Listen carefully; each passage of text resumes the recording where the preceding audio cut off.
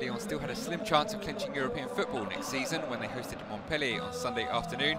Centre-back Castello Lucabar's suspension meant Laurent Blanc reverted to a four-man backline, with Chelsea loanee Malo Gusto making his first start since returning from injury.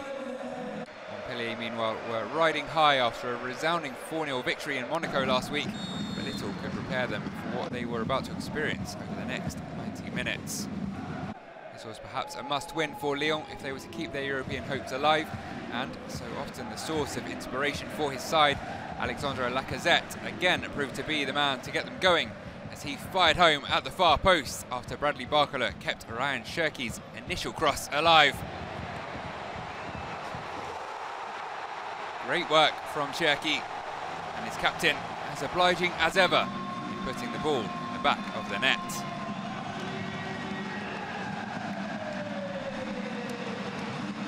Falling behind seemed to incentivise Montpellier though, and it didn't take them long to get back on level terms. Johann LEPENANT was robbed of the ball in a dangerous area by Joris Chotard. He fed Elye WAHI, and the 20-year-old made no mistake in poking home the equaliser.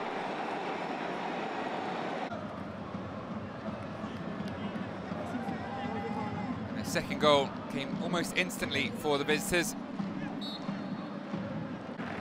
Nightmare 60 seconds or so for LEPENANT. Another mistake was pounced upon by WAHI, who then jinked into the area and forced home an effort to put his side in front. Deflection, a touch from Anthony Lopes, and then onto the woodwork, but somehow finding its way over the goal line. That was enough to see La Paillard into the break with a narrow lead. No goals for 30 minutes and then 3 in 11, but that, nothing compared to what the second half had in store. Lyon looked to get going quickly after the restart, but after a scramble in the box came to nothing, Montpellier broke at pace, and that man again, WAHI, burst into the box, was brought down, and the referee would point to the spot.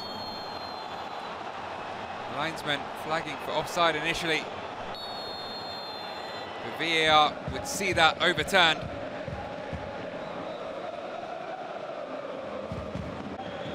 Clearly onside as he made the run. So the informed front man dusted himself off and completed his hat-trick from the spot. But he wasn't done yet. Just like in the first half, barely a minute later, he would strike again, latching onto Chotard's lofted through ball, lifting it beyond Lopes and keeping his head to incredibly fire home his side's fourth of the afternoon. Unlikely anyone will be forgetting his name in a hurry after this performance. 4 goals in barely 15 minutes of play. Definho introduced as Laurent Blanc looked for a reaction. Boy, did he get one. He hit back within 4 minutes. Once again, Barcola finding Lacazette, and Lacazette finding the net. Still, they had a mountain to climb with half an hour remaining, but they weren't afraid of the incline. It would be an unlikely source who'd set up a grandstand finish for the home fans who hadn't headed for the exit after Montpellier's fourth. Corner cleared, but another delivery finding the head of Dejan LOVREN, who produced his first Lyon goal in the 70th minute. Back to the centre circle once more. Barcola thought he'd pulled off the unthinkable for Lyon, only for the assistant's flag to cut short his joy. However, moments later, he would return to type, bursting down the wing, heading for the byline, and finding Lacazette, who completed his hat-trick and his side's comeback. A hat-trick of assists for Barcola too, just the second player to do so this season after Neymar.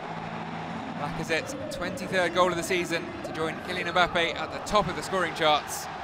82 minutes on the clock, surely no more. But there was to be one final twist in the tail. Lyon working their way into the box. The ball finding its way to the back post, where Barcola was unable to add a winner to his 3 assists, curling just over. But Lacazette was appealing in the middle.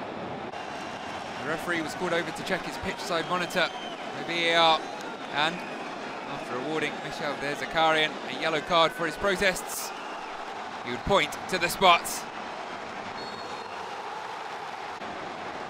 Little debate over the decision in the end.